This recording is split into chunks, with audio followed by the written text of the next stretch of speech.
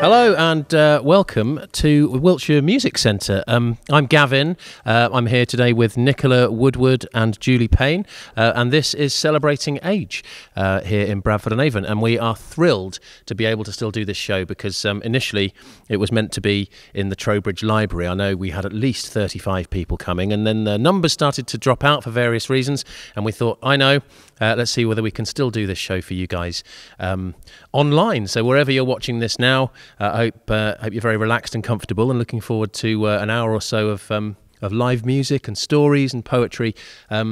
I'm not bringing the music, I'm bringing the stories and the poetry, but we do have Nicola Woodward, who plays the flute and the piano and a variety of other instruments, as does Julie Payne, who is an oboist and pianist, and both general geniuses, really. So we're very lucky to have them and very lucky to be here. And they are thrilled, I think, personally, because as soon as we walked in the room, they saw the size of this Steinway and both cooed and gushed and were very excited. So if nothing else, the sound quality is going to be incredible, I think, and some of the pieces they've chosen are truly stunning, and they'll take you on a musical journey all across the globe. And so yeah, without further ado, let's get the show on the road, and I hope you enjoy it. This is Celebrating Age. Good morning. So Julie and I would like to start off by playing the Morceau de Concord by Gabriel Fauré.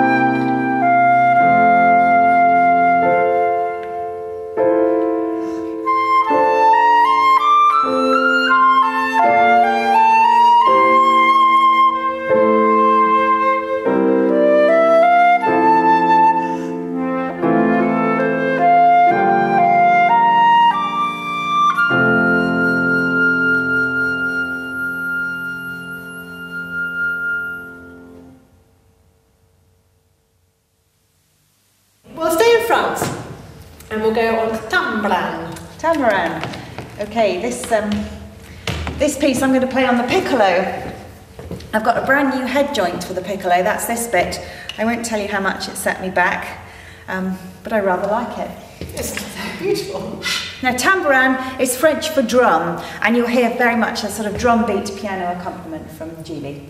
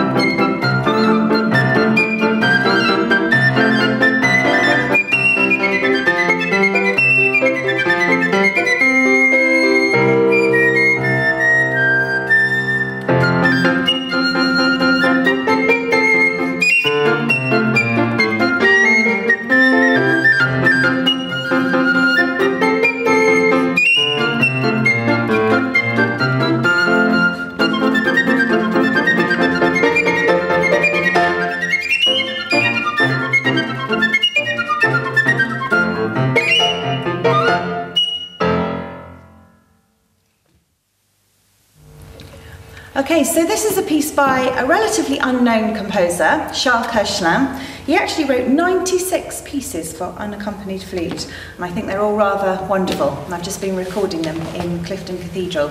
So one of my favourites is Jeu de Naiades, and Naiades is a water nymph, so you'll hear the sort of watery music, and it's quite playful as well. So this is by Charles Koechlin, written in 1948.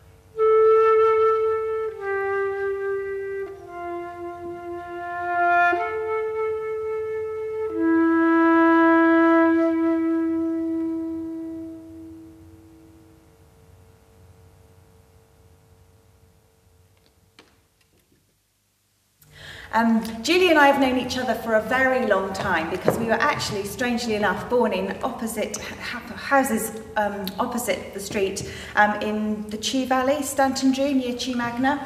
And when Julie wanted to have some piano lessons, Julie was about 7, I think so, yeah. And I was about 14 or 15, so that was my first official bit of teaching. I used to pedal down the road on my bike on a Sunday morning, where Julie, full of energy, would greet me. Woo!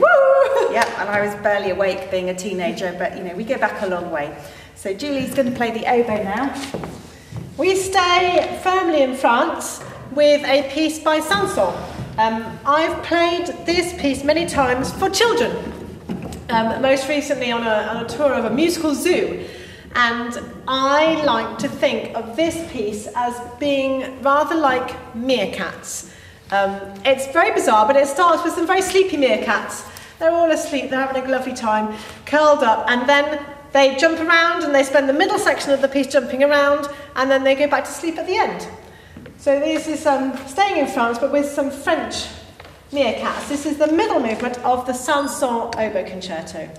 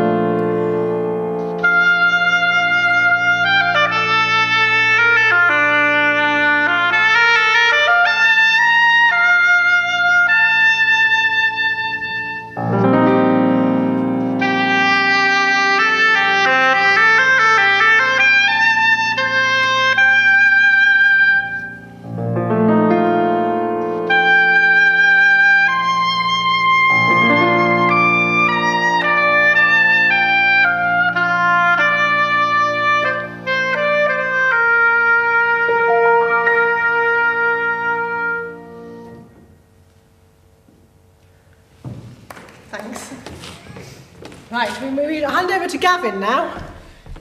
So, hello. The first piece I'm going to read you is a poem by the English poet and playwright Robert Browning, and it's a pretty famous one, and it ties in ever so tenuously to what Nikki and Julie have just been doing, because it was written, actually, even though it's a very famous poem about England, it was written when Robert Browning was in Italy back in 1845. And you'll know Robert Browning if you haven't read his poems. You may have read his letters. He was very famously wrote a lot of wonderful love letters between him and Elizabeth Barrett.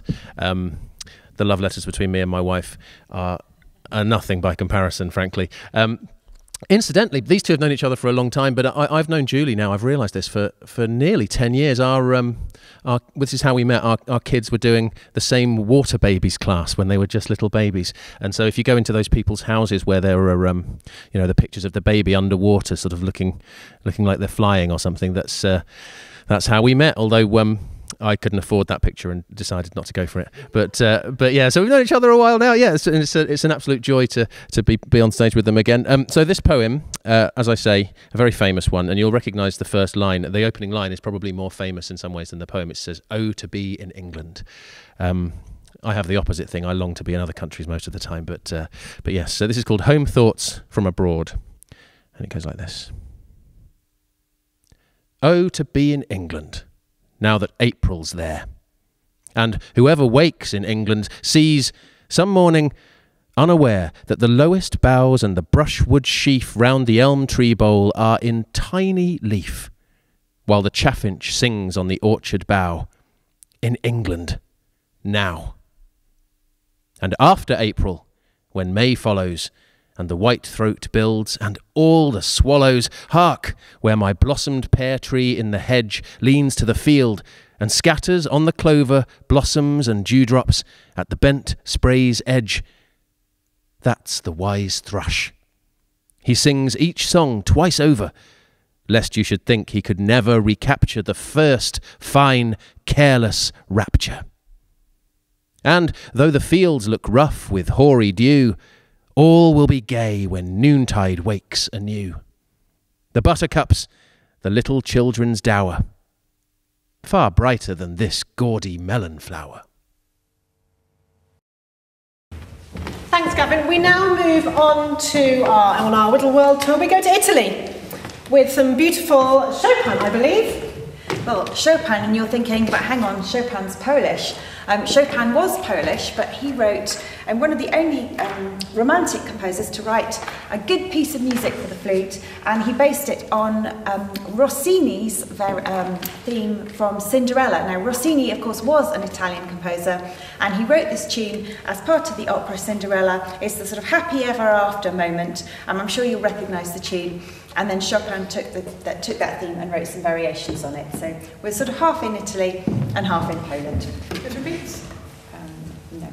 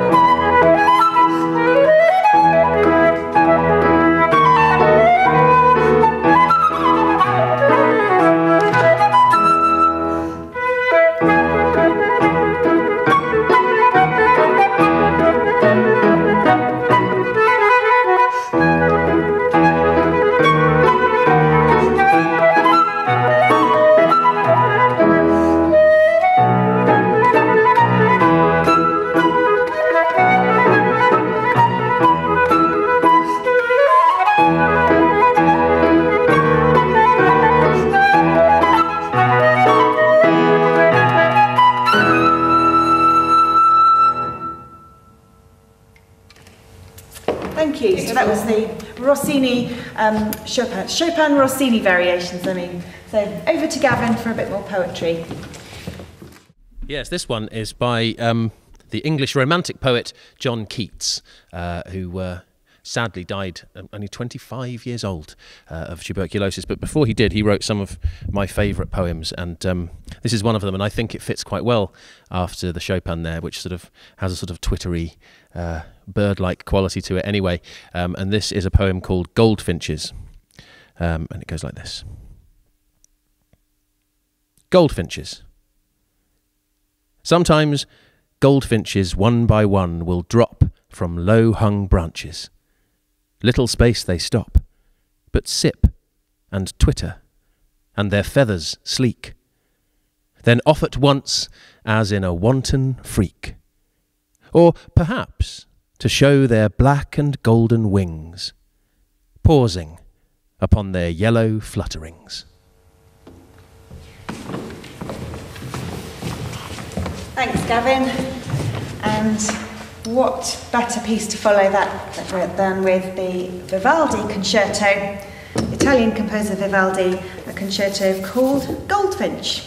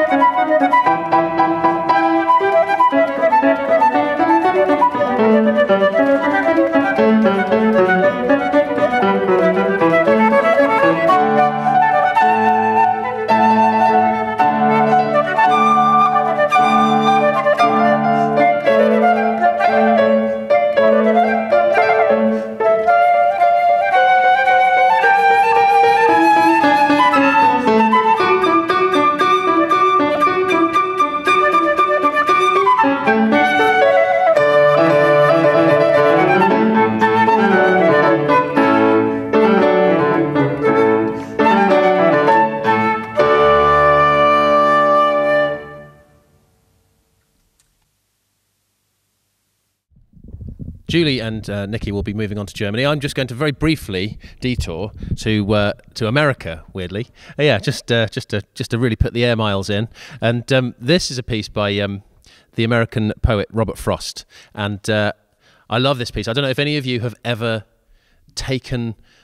made a decision that you sort of immediately regretted, or every decision that you've made, you've thought, you know what, I could have got on the bus today, but instead I caught a taxi, and because of that my life is completely different. Or I could have missed that party, I never would have met the love of my life. Or I could have not gone to water babies classes 10 years ago and I wouldn't have met Julie, example.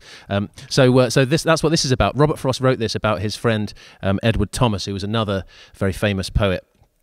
And he wrote this in 1915, and it was sort of a joke. He wrote it as a joke for his friend. When they went out walking together, Edward Thomas was chronically indecisive about making decisions, and in retrospect always lamented that they should in fact have taken the other path. And so he wrote this as a joke, and I don't think when it came out anybody else thought it was particularly funny, which I think made Robert Frost slightly doubt his own poetry skills. But it definitely is a wonderful poem and will make you think that that path that you didn't take. It's called The Road Not Taken. Two roads diverged in a yellow wood, and, sorry I could not travel both and be one traveller, long I stood and looked down one as far as I could to where it bent in the undergrowth. Then took the other, as just as fair, and having perhaps the better claim, because it was grassy and wanted wear, though, as for that, the passing there had worn them really about the same.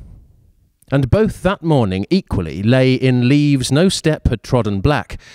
Oh, I kept the first for another day. Yet knowing how way leads on to way, I doubted if I should ever come back. I shall be telling this with a sigh, somewhere ages and ages hence. Two roads diverged in a wood, and I took the one less travelled by. And that has made all the difference.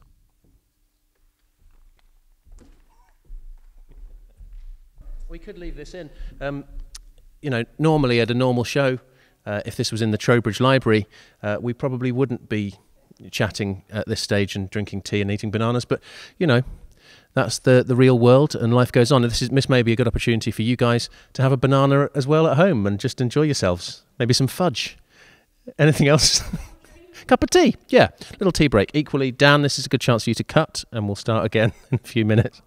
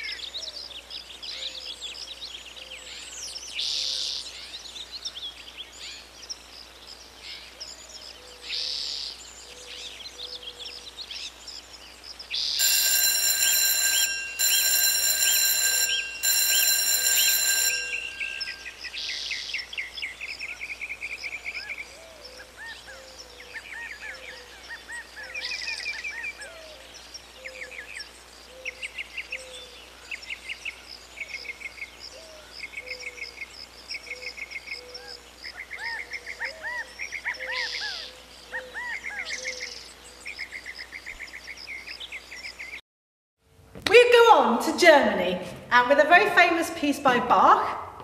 It's called Air on the G string, and it's from his D major suite.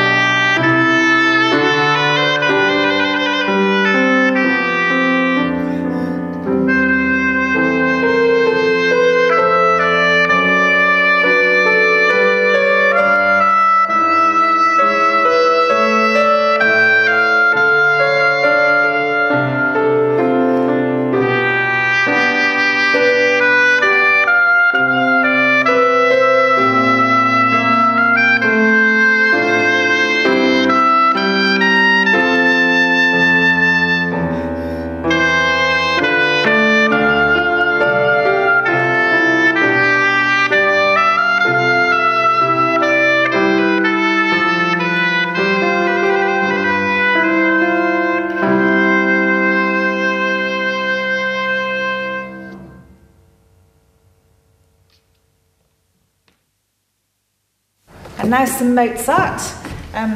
This is our first piece today. First piece, maybe second piece, without the piano. So this is from The Marriage of Figaro by Mozart, and it's a really good, fun arrangement for two. But just to say that I did originally start wanting to play the flute. When Nikki was teaching me piano, all I wanted to do, apart from play the piano, was play the flute and be just like her. And it's Nikki's fault that I'm playing the oboe. Now, I think, to be fair, there are so many flute players in this world. The flute is a very popular instrument, and there's not much work to go round. And I knew Julie was going to be very good. It was very obvious from the first couple of lessons. So I said, go away, try something else, and if you really don't like it, come back and I'll teach you the flute. And I'm so glad I said that. So am I.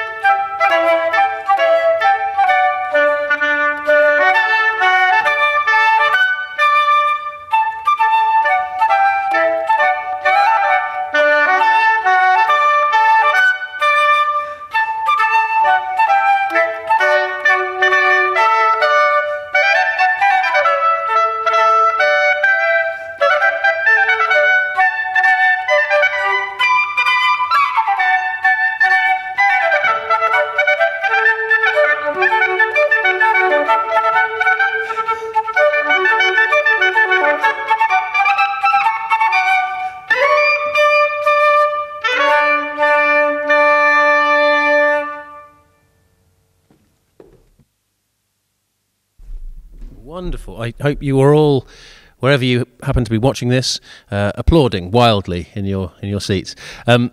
This next piece is probably the most famous piece that I'm going to read. It's a Shakespeare sonnet, and it's beautiful. It's called famously known as "Shall I Compare Thee to a Summer's Day," but it is Sonnet 18 for the aficionados, and it goes like this.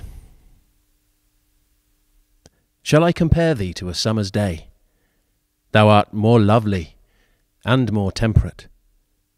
Rough winds do shake the darling buds of May, and summer's lease hath all too short a date. Sometime too hot the eye of heaven shines, and often is his gold complexion dimmed.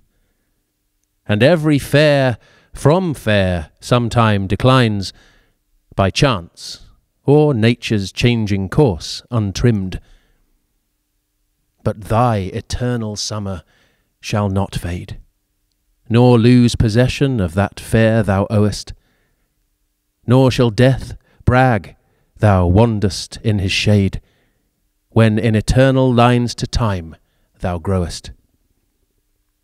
So long as men can breathe or eyes can see, so long lives this, and this gives life to thee.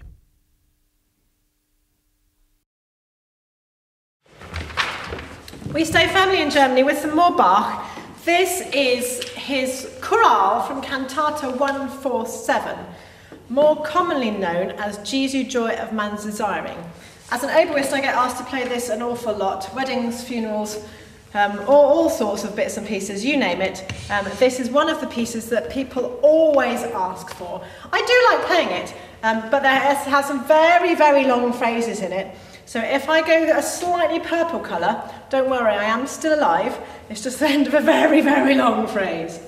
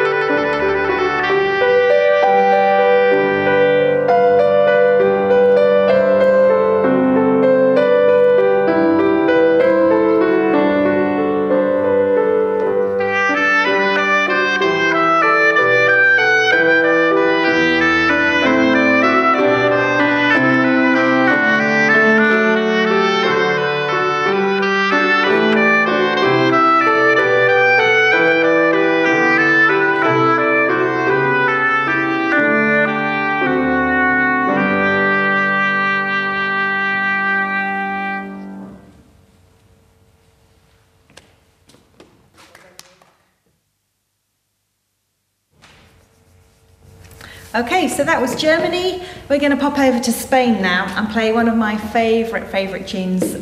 This is a traditional song, so we don't know who wrote it, but it's called Spanish Love Song, and James Galway played it with Marissa Robles on the harp.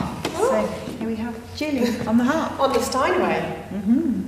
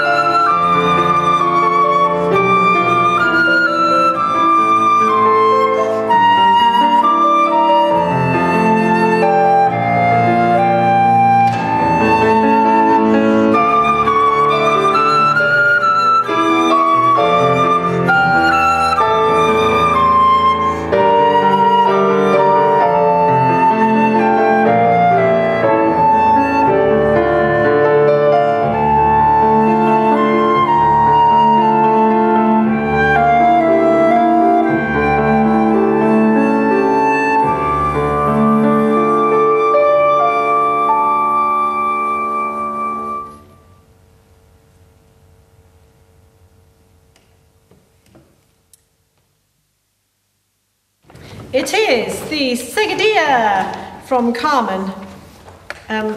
Nikki and I have again done this similar programme with children as a journey around the world, and they quite like this and they do like dancing to it. So if you're in the mood to get up and have a bit of a boogie, please do get your flamenco dresses on and fling it around the place. Yes, absolutely. Castanets, flamenco dresses. Just do some hand action. Yes, wiggle your fingers.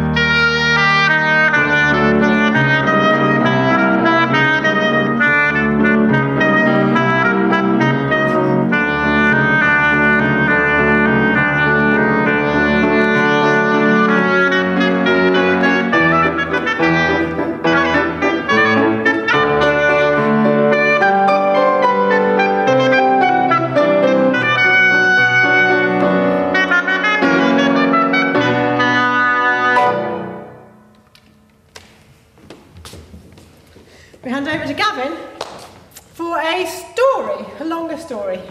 That's right. So yes, this is a story by a Canadian author called Morley Callaghan. Don't worry, I'm not going to try, much though Julie and Nikki would like me to, the Canadian accent, although I will be occasionally dropping in the sort of a bad American accent just to set it in a little place. And it's called All the Years of Her Life. They were closing the drugstore, and Alfred Higgins, who had just taken off his white jacket, was putting on his coat and getting ready to go home. The little grey-haired man, Sam Carr, who owned the drugstore, was bending down behind the cash register. And when Alfred Higgins passed him, he looked up and said softly, "Just a moment, Alfred. One moment before you go." The soft, confident, quiet way in which Sam Carr spoke made Alfred start to button his coat nervously. He felt sure his face was white. Sam Carr usually said, "Good night," brusquely, without looking up. In the 6 months he'd been working in the drugstore, Alfred had never heard his employer speak softly like that. His heart began to beat so loud it was hard for him to catch his breath. "What is it, Mr. Carr?" he asked. "Maybe you'd be good enough to take a few things out of your pocket and leave them here before you go," Sam Carr said. "What things? What are you talking about?" "You've got a compact and a lipstick and at least 2 tubes of toothpaste in your pockets, Alfred." "What do you mean? Do you think I'm crazy?" Alfred blustered. His face got red and he knew he looked fierce with indignation. But Sam Carr, standing by the door with his blue eyes shining brightly behind his glasses and his lips moving underneath his grey moustache, only nodded his head a few times. And then Alfred grew very frightened and he didn't know what to say. Slowly he raised his hand and dipped it into his pocket. And with his eyes never meeting Sam Carr's eyes, he took out a blue compact and 2 tubes of toothpaste and a lipstick, and he laid them one by one on the counter. "Petty thieving, eh, Alfred?" Sam Carr said. "And maybe you'd be good enough to tell me how long this has been going on." "This is the first time I ever took anything." "So now you think you'll tell me a lie, eh? What kind of a sap do I look like, huh? I don't know what goes on in my own store, eh? I tell you, you've been doing this pretty steady," Sam Carr said as he went over and stood behind the cash register. Ever since Alfred had left school, he'd been getting into trouble wherever he worked. He lived at home with his mother and his father, who was a printer. His 2 older brothers were married, and his sister had got married last year. And it would have been all right for his parents now if Alfred had only been able to keep a job. While Sam Carr smiled and stroked the side of his face very delicately with the tips of his fingers, Alfred began to feel that familiar terror growing in him that had been in him every time he had got into such trouble. "I liked you," Sam Carr was saying. "I liked you and would have trusted you, and now look what I gotta do." While Alfred watched with his alert, frightened blue eyes, Sam Carr drummed with his fingers on the counter. "I don't like to call a cop in point blank," he was saying as he looked very worried. "You're a fool, and maybe I should call your father and tell him you're a fool. Maybe I should let him know I'm going to have you locked up." "My father's not at home. He's a printer. He works nights," Alfred said. "Who's at home?" "My mother, I guess." "Then we'll see what she says." Sam Carr went to the phone and dialed the number. Alfred was not so much ashamed, but there was that deep fright growing in him, and he blurted out, arrogantly like a strong, full-grown man, "Just a minute. You don't need to draw anybody else in. You don't need to tell her."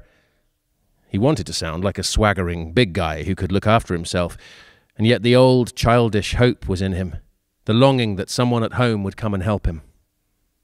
"Yeah, that's right, he's in trouble," Mr. Carr was saying. "Yeah, your boy works for me. You'd better come down in a hurry." And when he was finished, Mr. Carr went over to the door and looked out at the street and watched the people passing in the late summer night. "I'll keep my eye out for a cop," was all he said. Alfred knew how his mother would come rushing in. She would rush in with her eyes blazing, or maybe she'd be crying and she'd push him away when he tried to talk to her and make him feel her dreadful contempt. Yet he longed that she might come before Mr. Carr saw the cop on the beat passing the door.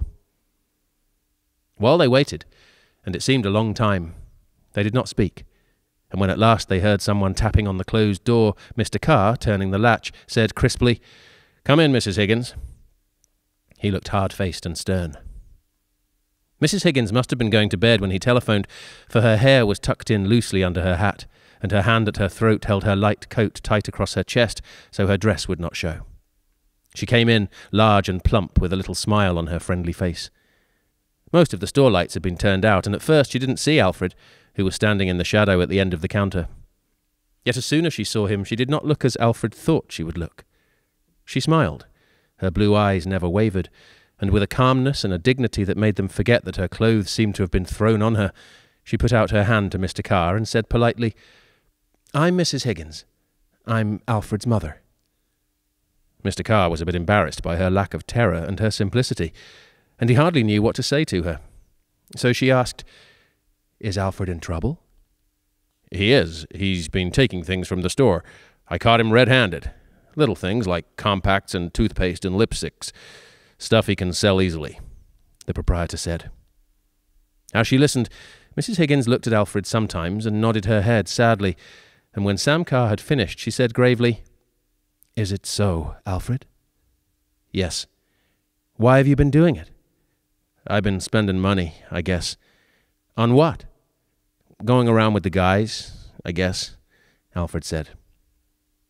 Mrs. Higgins put out her hand and touched Sam Carr's arm with an understanding gentleness, and speaking as though afraid of disturbing him, she said, "If you would only listen to me before doing anything."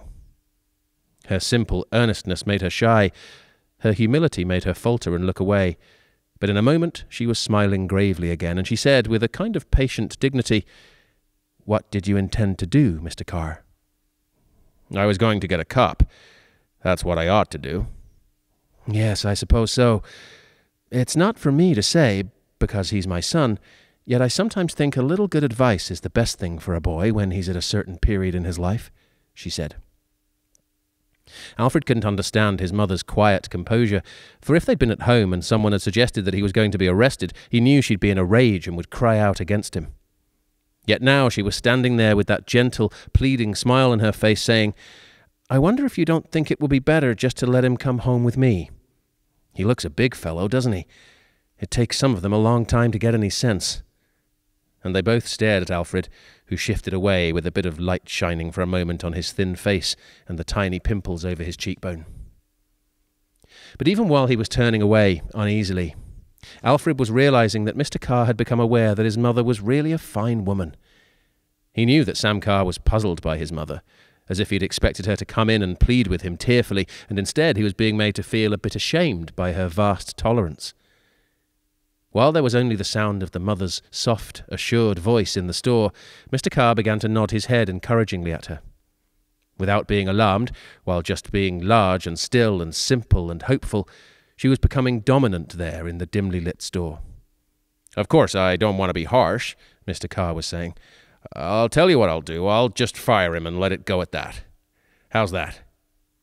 And he got up and shook hands with Mrs. Higgins, bowing low to her in deep respect. There was such warmth and gratitude in the way she said, "I'll never forget your kindness," that Mr. Carr began to feel warm and genial himself. "Sorry we had to meet this way," he said. "But I'm glad I got in touch with you. Just wanted to do the right thing, that's all," he said. "It's better to meet like this than never, isn't it?" she said. Suddenly they clasped hands as if they'd liked each other, as if they'd known each other a really long time. "Good night, sir," she said. "Good night, Mrs. Higgins. I'm truly sorry," he said.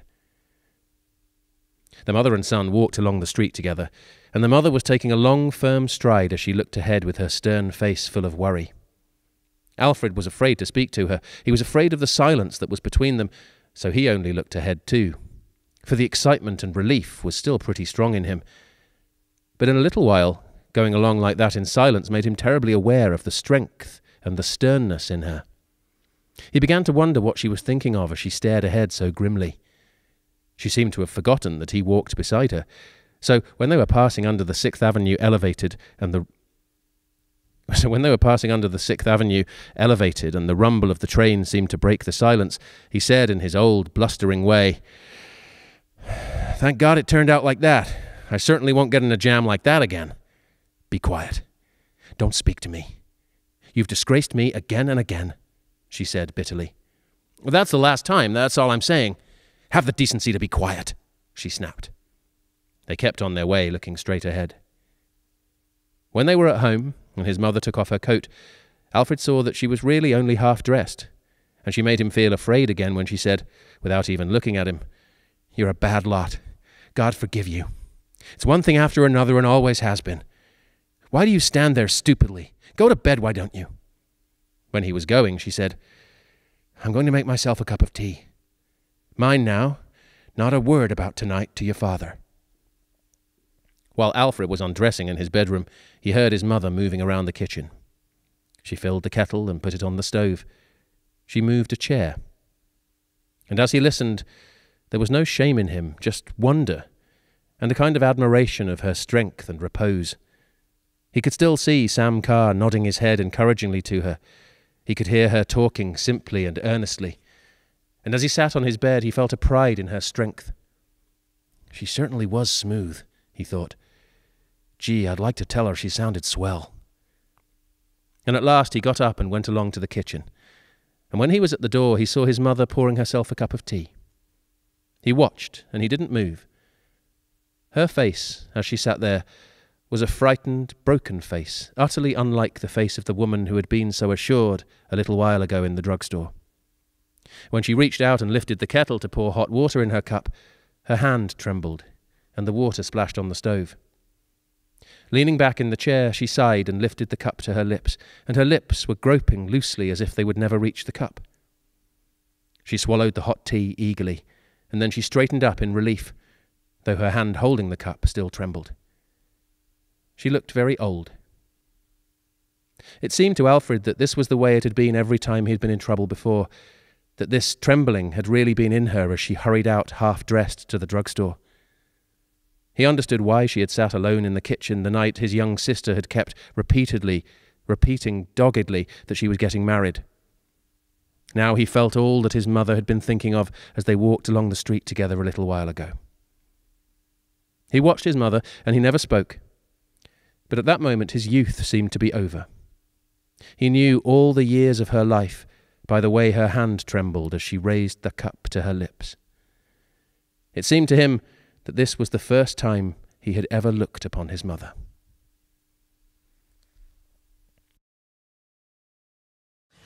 This is my cor anglais. It's like my oboe, but it's a bit bigger, so it's a bit deeper, and it has a kind of, it looks like it's laying an egg on the bottom. But it's beautiful to play, even though it can be a little bit of a beast sometimes. The most famous tune on the cor anglais is the theme from the Largo from Dvorak's New World Symphony. You'll immediately have visions of boys pushing their bikes up cobbled streets delivering Hovis bread.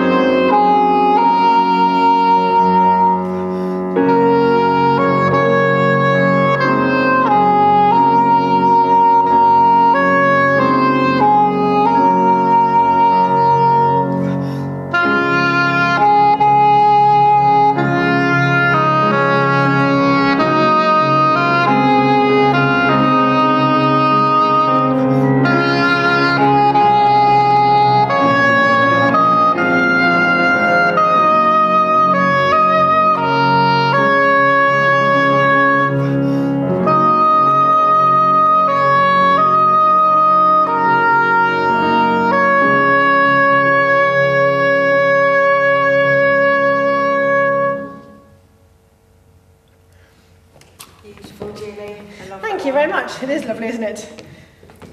So that was, of course, by Dvorak, and we're going to carry on now with a very famous Dvorak piece called Humoresque, which just means a little sort of playful. Ditty's not quite the right word, is it? No. You know what I mean? Playful little song. It's lovely.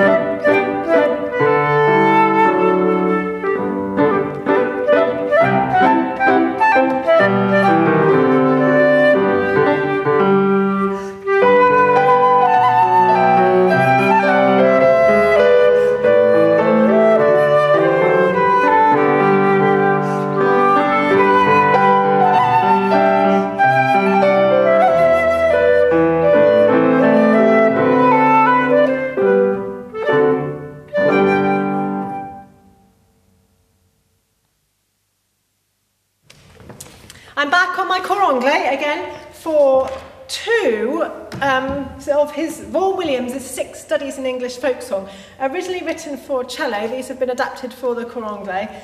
They are beautiful and evoke all sorts of images of, I think, kind of pastoral images of fields and the English countryside. I don't know, sheep in the fields, you name it, meadows of flowers, wind blowing on corn in the summer. They're just beautiful.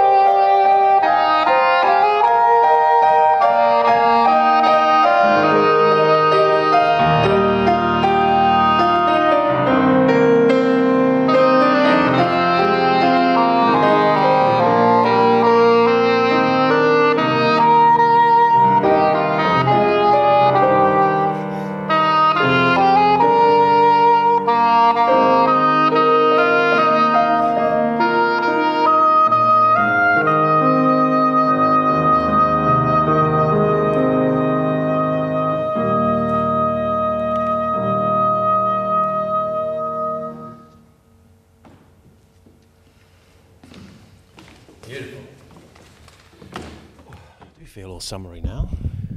Right, this is a bit of a silly one. Just a poem by Pam Ayres, who I'm sure a lot of you know, and I'm not going to do her distinctive North Berkshire accent, although you can just you can imagine it. And for those of you who are married or have been or recognise what it's like to live with someone who is quite frustrating and perhaps a little bit pig-headed, this is for you. It's called "They Should Have Asked My Husband." You know, this world is complicated and imperfect and oppressed.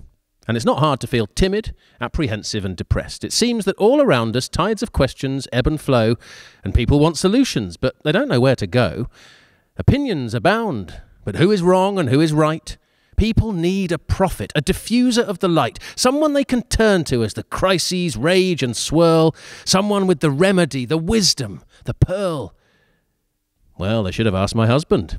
He's a man who likes his say, with his thoughts on immigration, teenage mums, Theresa May, the future of the monarchy, the latest Brexit shocks, the wait for hip replacements, and the rubbish on the box.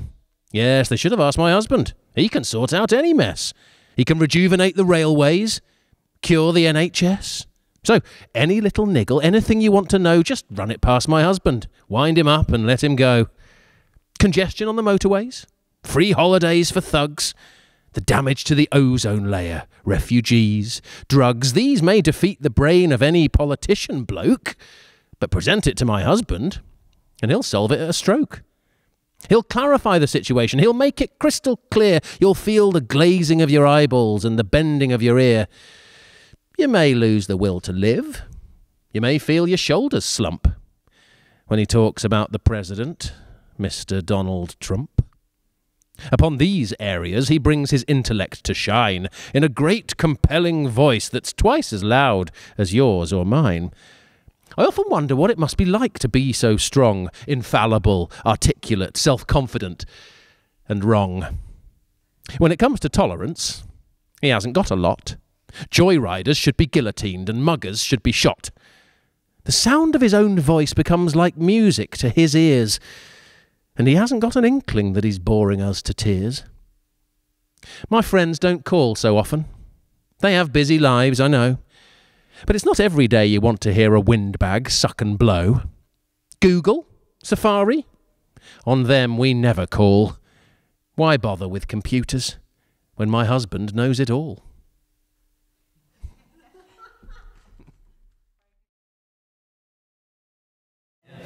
Okay, so we're going to Scotland now. This is a very short suite called Celtic Suite, and it's an arrangement of some Scottish folk songs by a chap called George McElwan. George played principal flute in the BBC Scottish Symphony Orchestra for a while, and he's a prolific composer, and obviously as a flautist he wrote lots of wonderful music for the flute. So this is the first time Julie and I have played this together. We're going to have a little stop to change instruments and a poetry interlude as well, but basically this is the Celtic Suite by George McElwan.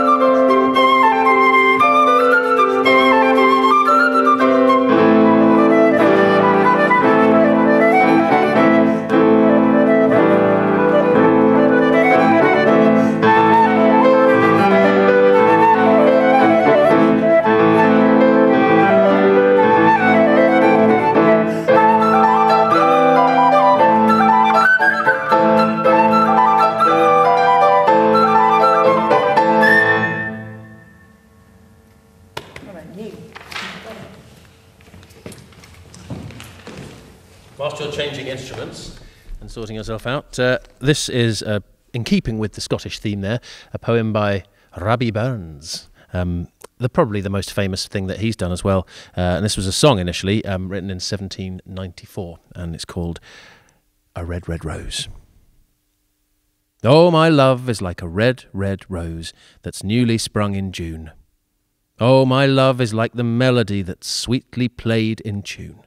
So fair art thou, my bonny lass, so deep in love am I, and I will love thee still, my dear, till a' the seas gang dry. Till a' the seas gang dry, my dear, and the rocks melt with the sun. I will love thee still, my dear, while the sands o' life shall run. And fare thee weel, my only love, and fare thee weel a while, and I will come again, my love, though it were 10,000 mile.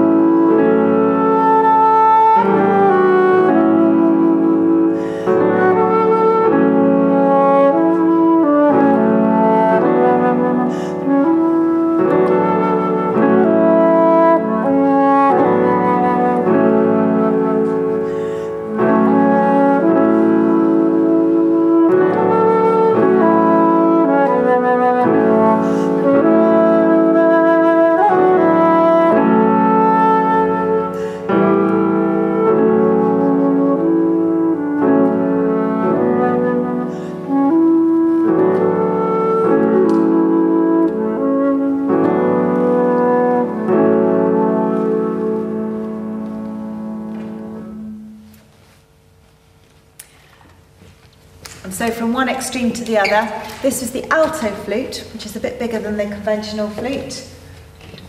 So you can have a look, and a bit wider at the bottom, which is why it's got that lovely dark sound. And we're going to jump from that to the piccolo for the last of the Celtic suite, which is called Over the Hills and Far Away.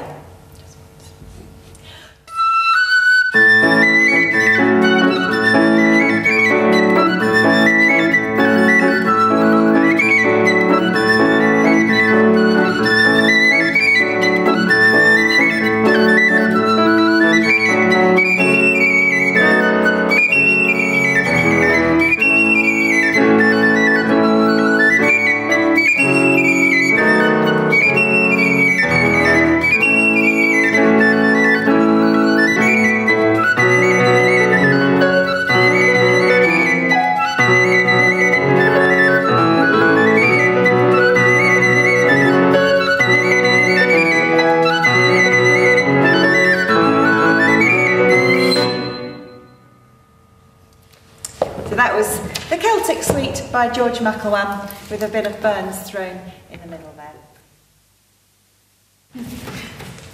So we're going to end our world tour with a little excursion to Ireland. I love playing Irish music, and I brought some Irish flutes and whistles along for you. The first piece we're going to play is called O Carol-Anne's Welcome, and that goes into The Flowers of Redhill, and those will be played on a simple Irish folk flute.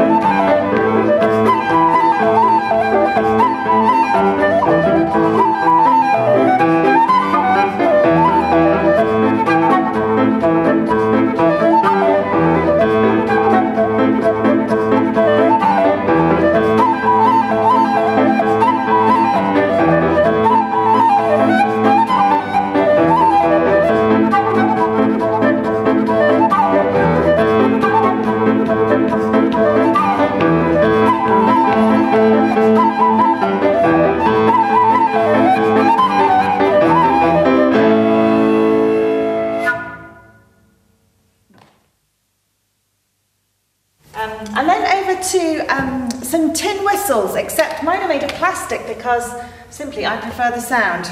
So this is like your standard tin whistle, and this one is an octave lower, a Lodi whistle, and we're going to play two tunes, The Shores of Loch Gowna and Ryan's Favourite. And there's a chap called Ryan working here, so this one's for you, Ryan.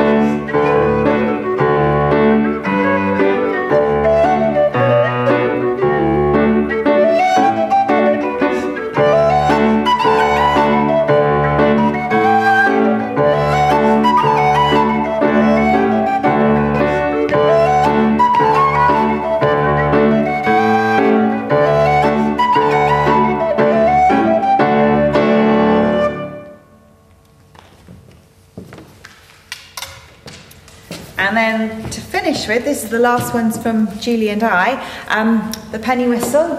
And these two tunes are called Within a Mile and the Marquis of Lawn. Now, if you've been sitting very still listening to us so far, this is a good one to change all that. Get some exercise, tap along, clap, have a bit of a dance. I won't attempt to do some Irish dancing to give you some ideas, although my children spend their entire lives Irish dancing. So enjoy this. Thank you very much for listening.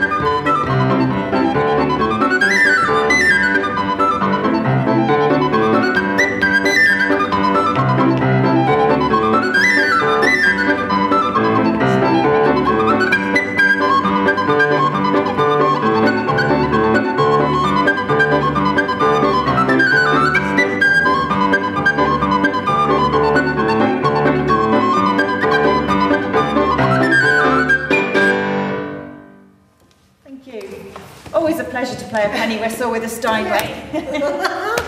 Thank you, Julie. Amazing. Thank you so much, both of you. That was incredible. I hope you all enjoyed it, wherever you were watching that, and I hope that you are, now thoroughly entertained and exhausted after dancing your jigs in wherever you may be sitting there, your living room, or whether you're with a bunch of people. I hope you enjoyed it, and hopefully we'll do plenty more of these. But yeah, it's lovely to be here in the Wiltshire Music Centre. It's been brilliant to hear Julie and Nicola, and yeah, I hope you're giving them all a massive virtual standing ovation right now. And yeah, this has been brought to you by Celebrating Age Wiltshire. I'm just going to do one Irish blessing to end the concert, and thank you so much again, and to Rebecca Seymour, who organises all of this, and to everyone here at Wiltshire Music Centre, and Ben behind the camera today. And this is an Irish blessing. May the road rise up to meet you. May the wind be always at your back. May the sun shine warm upon your face. The rains fall soft upon your fields. And until we meet again, may God hold you in the palm of his hand. Thank you very much. Bye-bye.